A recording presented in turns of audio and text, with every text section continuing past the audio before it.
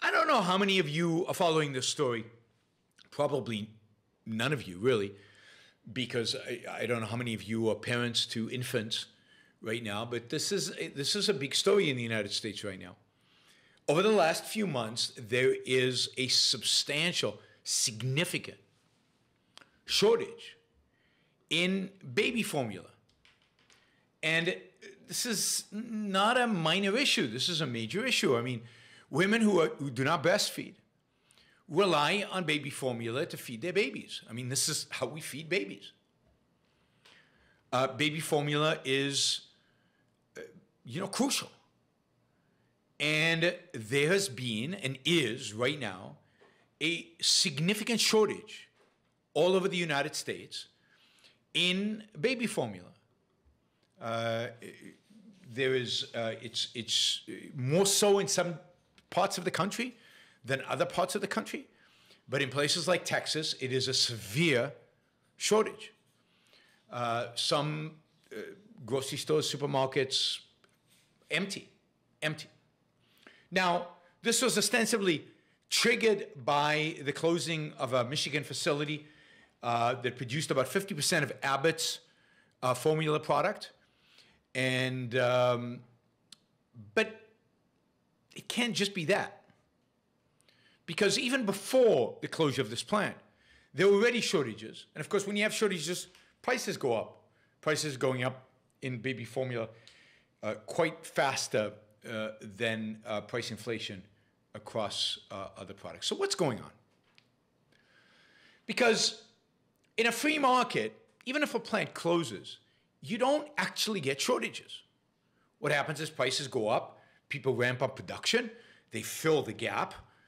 As they ramp up production and they fill with more supply, prices start dropping. But here, while the plant in Michigan was closed, nobody stepped in to fill the supply problem. And the question, of course, is why? Why are there still shortages? Indeed, many retailers are rationing their baby formula. Now, some of this can be explained like everything these days. Every economic problem that we have, the Biden administration and the Democratic, economists say, well, it's COVID. It's the pandemic. The pandemic caused it. Supply chain issues, right? But is it really? Right?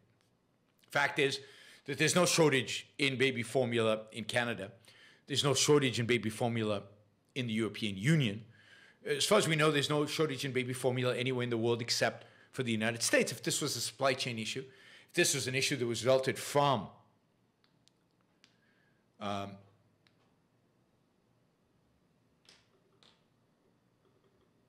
the pandemic, then they would have been universal. They wouldn't have been localized to particular geography, to particular countries like the United States. So again, what is going on? Now, part of it is, again, going back to COVID. During COVID, some parents stockpiled. And manufacturers saw this as increased demand. They produced more, and then the baby formula just sat on the shelf. So they interpreted that as in other words, the demand-supply signals were distorted because of stockpiling that was caused not by any economic issue, but because of fear that resulted from COVID. And yeah, I mean, that is possible that these mothers panicked. They bought a bunch of them. The manufacturers saw that there was no increased demand. They slowed down production. And there's some mismatches going on. And that might be global. But you'd expect that to pretty much quickly realign itself. One would hope. Robert, thank you for the tip. Thanks for being here. So I don't think it's just that. It can't just be the pandemic. So what is it? Well, here I have to give full credit to my now one of the economists I land up following the most these days. I've talked about him before. Scott Lincicome, who runs a Substack by the name of Capitalisto, something like that, for the Dispatch. And he writes excellent stuff, and he does excellent work. He's more of somebody who summarizes, does research, summarizes the basic knowledge about a particular field, and takes on issues like baby formula, and digs in and to figure out what is actually going on. He's very good. Alejandro asked if he's an anarchist. I don't think he's an anarchist. I highly recommend his work. So I get a lot of info, and the stuff on the baby formula, basically, I've been following it through Scott on Twitter. Scott has an excellent Twitter feed, so you can go on Twitter and follow him. Definitely do that. Not John Cochrane this time, although I'm a big fan of John Cochrane's. This is Scott is Scott is a policy kind of economic policy kind of guy. He really digs into it gets into the details and into the trenches. So if it's not the pandemic, what's going on?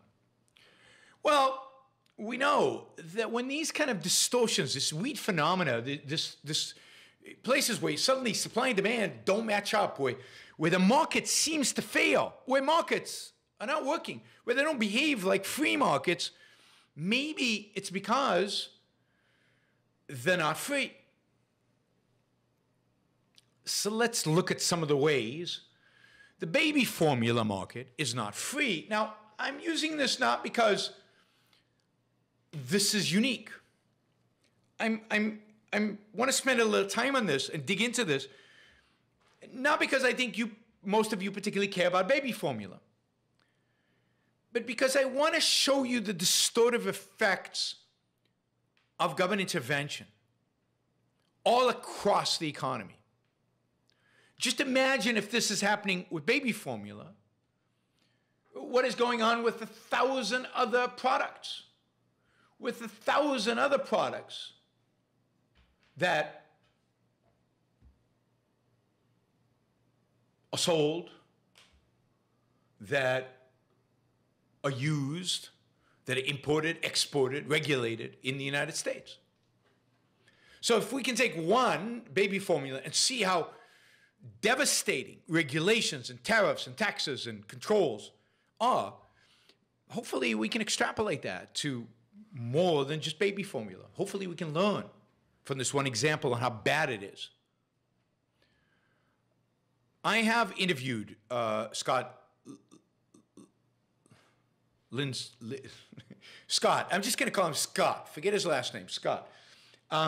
You can find the interview on my Ingenuism, on the Ingenuism podcast. So the Ingenuism podcast, I interviewed Scott on trade, on free trade.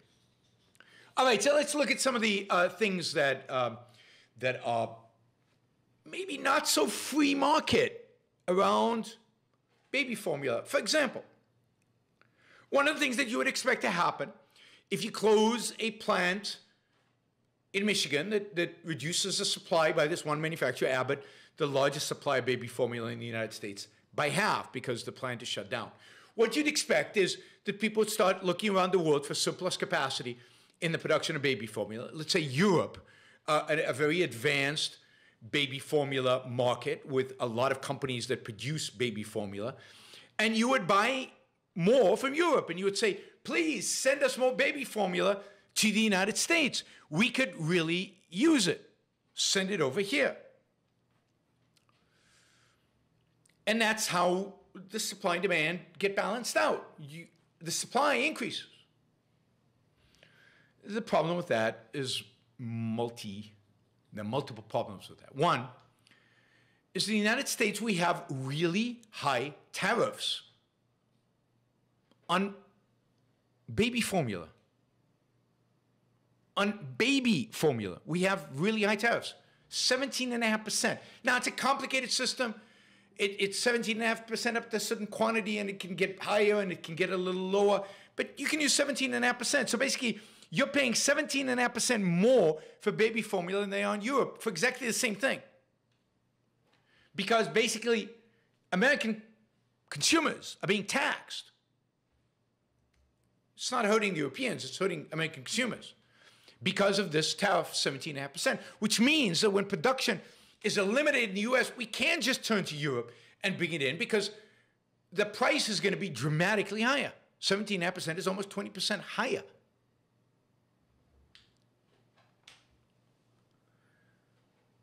I mean, I want to emphasize this to all of you who in the Trump era thought that tariffs were cool.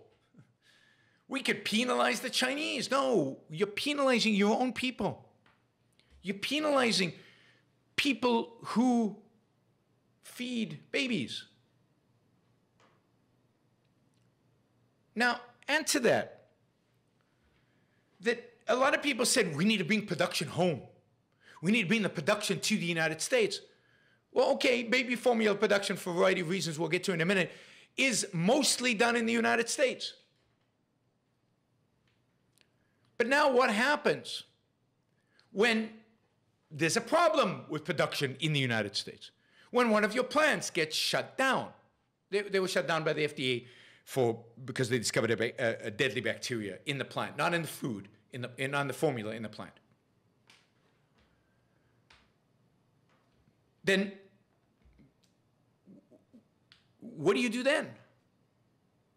The whole beauty of a global supply chain, the whole beauty of having multiple sources of places where you can source material, the whole point of having a diversified sources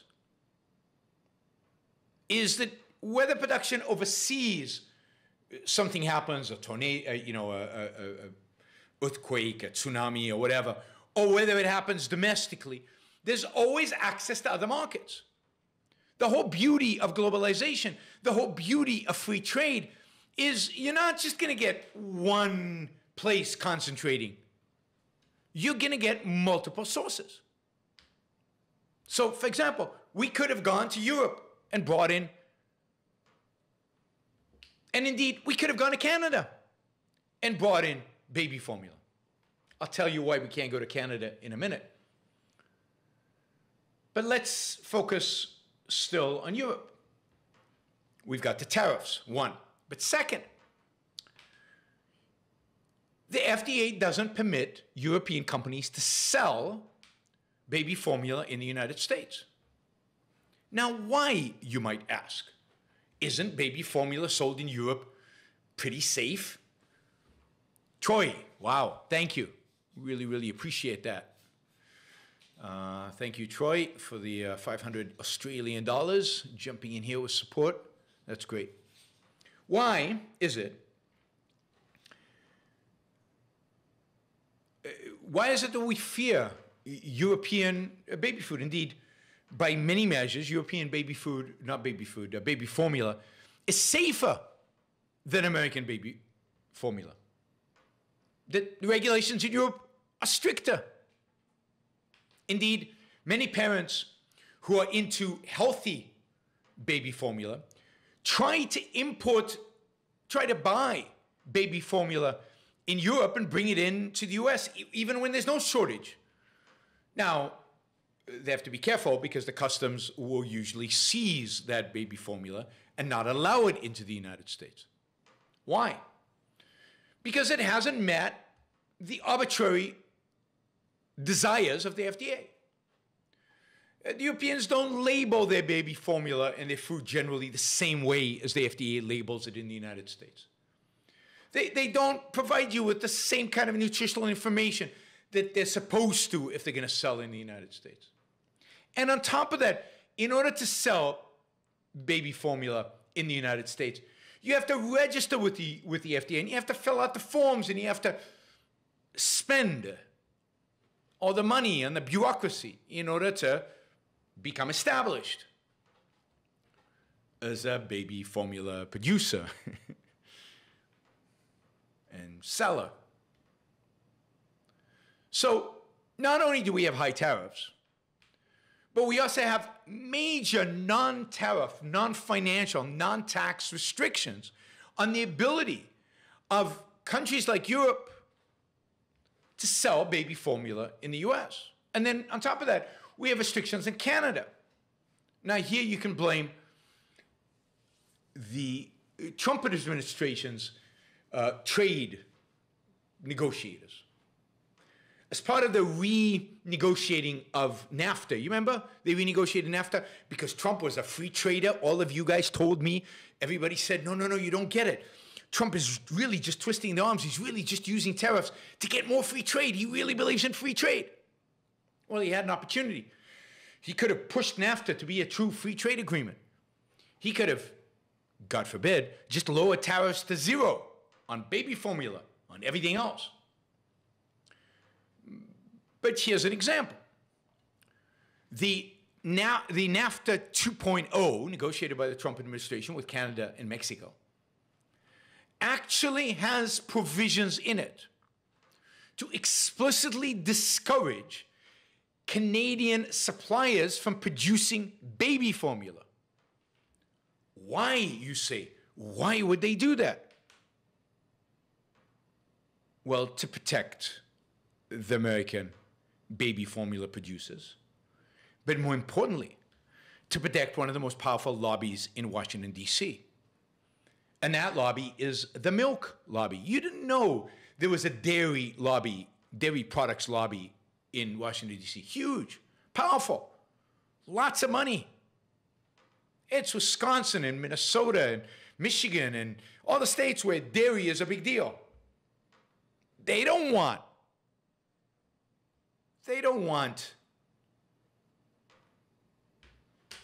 Canada to use its dairy for the production of baby formula. Imagine if NAFTA 2.0 had declared baby formula to be zero tariffs with Canada. Canada would have invested heavily because it's got a lot of milk, products, dairy products. They would have invested heavily in increasing production of baby formula, lowered the prices, and maybe made it less profitable for the dairy industry in the United States to run its little scam.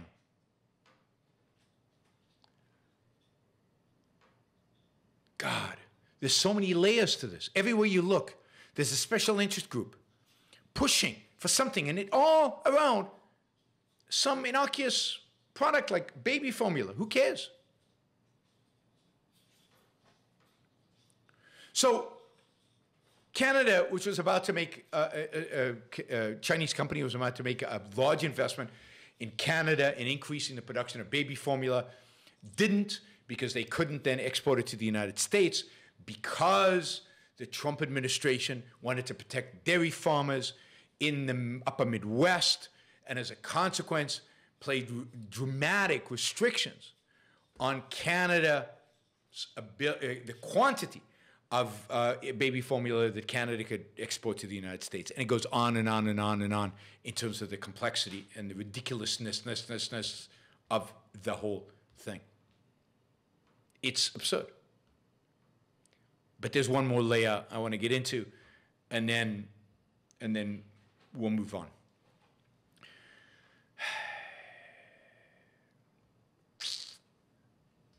I mean, remember that dairy farmers also have price and income supports. The government often buys their excess milk. There's a million ways in which the government is subsidizing and controlling milk production and milk distribution and milk prices and everything that comes out of milk, from baby formula on the one hand all the way to cheese and everything else on the other hand. Milk in the United States is one of the most heavily controlled, regulated, subsidized products. Ooh, but you're on, it's a national security issue. Really?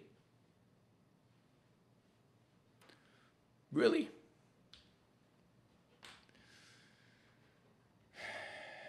So, we will see. So that's a situation, but I want to add to this one more thing, and that is the Special Supplemental Nutrition Program for Women, Infants, and Children, called WIC. It's one of the 1,000 different welfare programs that the United States provides poor people. And in this particular program,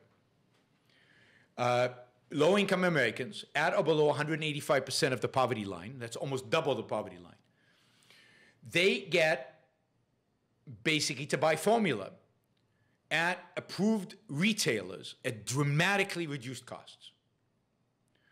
Now, what happens is that to buy this formula, to make it possible to sell it at dramatically reduced costs to these poor people, the USDA, which administers the program, it's the Department of Agriculture, basically has these large contracts with baby formula manufacturers. And they basically drive down prices dramatically. So they buy it from the formula manufacturers and then make it available for people to distribute. Right? And it turns out that half the formula sales in the United States are done through the WIC, through the Special Supplemental Nutrition Program for Women, Infants, and Children. Half. Now, when they negotiate prices with the infant formula manufacturers, they negotiate really, really, really low prices. They have incredible market power. They're buying half. On average, they get 92% below wholesale prices. In other words, the formula manufacturers are losing money on what they sell to the government. But they want to sell to the government because they get shelf space, they get visibility, they get the credibility of selling to the government, and then they ramp up prices on the other side to try to make up for it. Right? And of course, they don't face foreign competition, so they don't have to worry about that. So they can afford to lose money to the government as long as they can make money off of regular consumers. Now, this has an unbelievable destructive and distortive effect on the market. Again, it's no free market. The government is a massive purchaser. Now, you can extrapolate the consequence of this to what would happen, or what is happening, when the government is a massive purchaser, for example, medical drugs from Big Pharma. The same kind of distortive practices happen. The same kind of malinvestment, lack of proper investment happens. Half the market for baby formula is controlled by a single buyer that demands unprofitable prices and compliance with piles of state and federal regulations. That's how you get a concentrated market.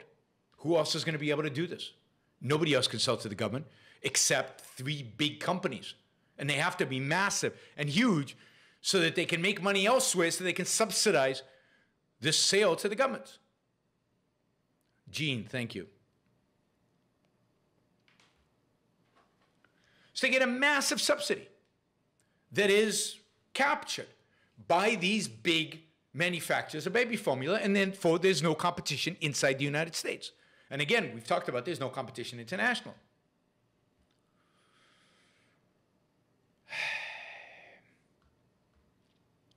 Price signals are completely distorted. In a free market, when you have shortages, prices should go up. And again, encourage production. But here, most of the production is sold at 92% discount. So prices are not significant enough to cause increases in production. They're getting the same price from the government. These are long-term contracts.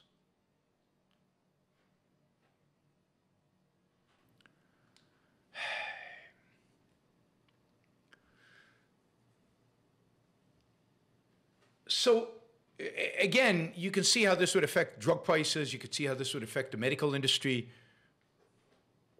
It's just unbelievable. that this is America. That people are under the delusion that this is somehow capitalism. Under the delusion that somehow we live in a free society.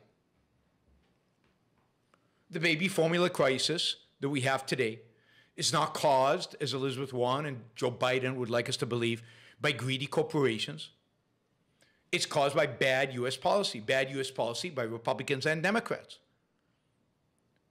Bad U.S. policy in terms of tariffs, bad U.S. policy in terms of FDA restrictions, bad U.S. policy in terms of structuring a welfare program that distorts markets and therefore hurts everybody. If you want to do welfare, there are far more efficient ways of doing it. One of the advantages Scandinavia has over the United States is that they're more efficient at distributing welfare. They don't distort the market as much as American the welfare system, which is unbelievably destructive.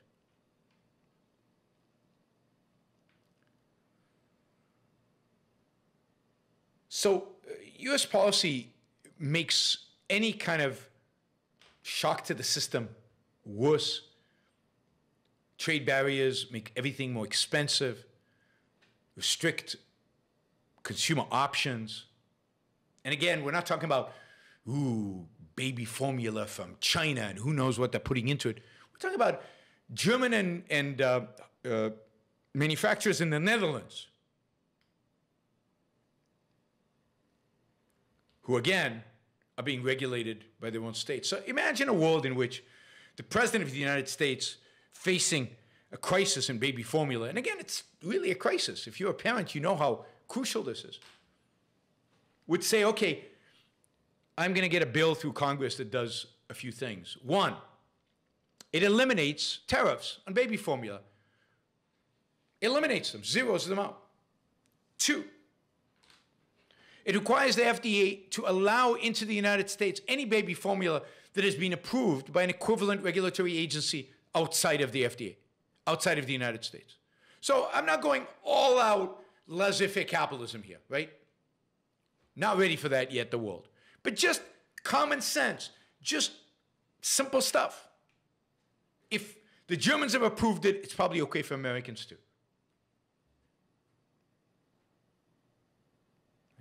Three, we're going to do away with this subsidy for poor mothers. We're going to give them instead a voucher and make them consumers. We're going to give them a voucher for a particular amount of money, so we'll continue to subsidize. But we, the government, won't be buying the formula. We'll let consumers buy the formula. We'll just subsidize their purchase. We'll give them a voucher to buy formula. And thus increase the market, not shrink it. What if you just passed a simple bill like that? We're going to zero out tariffs on baby formula. We're going to change FDA regulations to allow the importation of baby formula if it's been approved by an equivalent agency overseas. By the way, you can do the same thing with drugs. Why do we need the Europeans to approve it, and the Israelis to approve it, and the Australians to approve it, and then the Americans maybe will approve it too? Why can't there be some reciprocity under the assumption that all those agencies use basically the same methodology and are very, very similar to one another? Given that we already have those agencies, I'd like to do away with all of them. How about somebody in the political spectrum offering actually a market solution to these problems? Now, what does the Biden administration want to do? They want to do the same thing that the nationalists want to do. They want to do the same thing that the Trumpists want to do. Oh, let's use the Emergency Production Powers Act, or whatever it's called, to force domestic producers to make more. Let's bring the supply chains back home. No, that's exactly why we have the disaster we have. We need a diversity of sources. We need to be able to produce goods all over the world. Thank you for listening or watching the Yaron Brook Show. If you'd like to support the show, we make it as easy as possible for you to trade with me. You get value from listening. You get value from watching. Show your appreciation. You can do that by going to yaronbrookshow.com/support, by going to Patreon, Subscribestar, Locals, and just making a appropriate contribution on any one of those channels. Also, if you'd like to see the Yaron Brook Show grow, please consider sharing our content and, of course, subscribe. Press that little bell button right down there on YouTube so that you get an announcement when we go live. And for those of you who are already subscribers and those of you who are already supporters of the show, thank you. I very much appreciate it.